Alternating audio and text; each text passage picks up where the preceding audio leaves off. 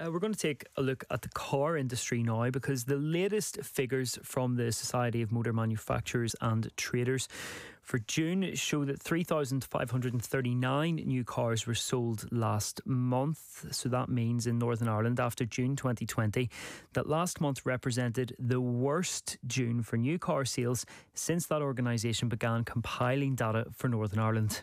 Similar story in the rest of the UK, but last month the worst June for sales since 1996. Ongoing shortages of key components and pandemic restrictions in China are slowing down new vehicle production. As a result, supplier delivery times of new cars remain abnormally long. Robert Forrester, CEO of Vertu Motors, which operates 160 car dealerships across the UK, can shine a bit more light on this for us. We're seeing that new car registrations are down. Is that reflected in your order books, or is it a case of people are just waiting so long to get their cars that they haven't been registered yet? Hi, we've got record order banks, and I think the rest of the industry's got record order banks. So people are waiting much longer than normal in terms of getting their new cars delivered. And this is about production difficulties. You mentioned about lockdown difficulties, China lockdown, but the whole global supply chains are in a bit of a mess, to be honest with you, and components are in short supply, particularly semiconductors. And then overlaying that, we had Ukraine as well. Yeah, it's the semiconductors really are one of the main issues, because it's used in car production now, in every car basically. Just tell us a little bit more about that.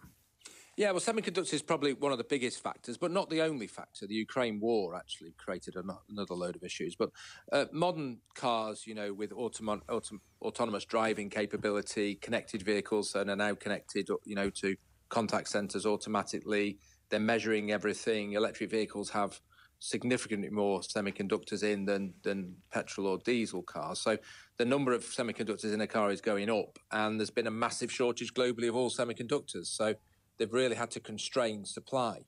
But it isn't all just about semiconductors. I mean, Ukraine made a lot of wiring harness looms, and obviously the war has massively escalated that market. So they've been hit by all manner of things actually in the last 12 months, and this is the culmination. It's a production issue, not a consumer issue. So Robert, say things get really tight at Vertu Motors and they decide to throw you out to sell cars again, and I walk into the showroom and I say, Robert, I tell you what it is, I'm thinking of changing the car. How long am I going to have to wait? What's the general ballpark answer that you're giving people these days? Well, it very much depends on the model, so there is not a general ballpark answer, but I would say on average we're looking at 3 months probably. If you're looking at some specific vehicles, you could be looking at 18 months. Really? 18 months for a new car? It could be. Now, it would be a very specific luxury vehicle, probably, to that level. But certainly we've had, Does it put people off, Robert, whenever you're talking in months, to say to them, yeah, that's great, you're going to get your new car, you're going to have to wait 6 months for it? You would think so, wouldn't you? But really, we've got record order banks, so people are placing the orders and leaving us with a deposit. Yeah, and so I don't think it has much of an impact. And the cars are so good these days, in terms of the brand new electric vehicles with large range. You've got fantastic technology and information systems. I mean, Robert, you're not really having to sell me a car, Robert. Honestly, you don't have to tell me all these things. But before you go as well, so say the car's playing up and I'm going to leave it in for a service. Yeah. What kind of problems is it throwing up in terms of getting parts from all arts and parts around the world? A regular service isn't a problem. You shouldn't have a problem with a regular service. But if something goes wrong and you're unfortunate enough to require a part that's on the list of parts that are on what we would call back order, you could be waiting a long time. Is that a long list, Robert?